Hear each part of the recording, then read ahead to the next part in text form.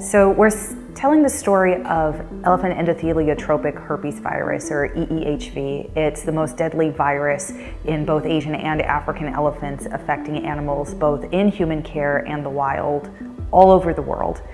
It's a disease that's devastating, and it's not a matter of if, it's a matter of when this virus would strike. The problem with this virus is that oftentimes elephants will show no clinical signs whatsoever until the virus has actually grown to huge levels and done huge amounts of internal damage to the organs of these elephants.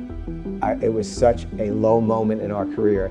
And then this guy, Pauline, comes in and says, well, you know, I work on herpes viruses in people. I don't know anything about elephants, but I'll give it a try. And that changed everything.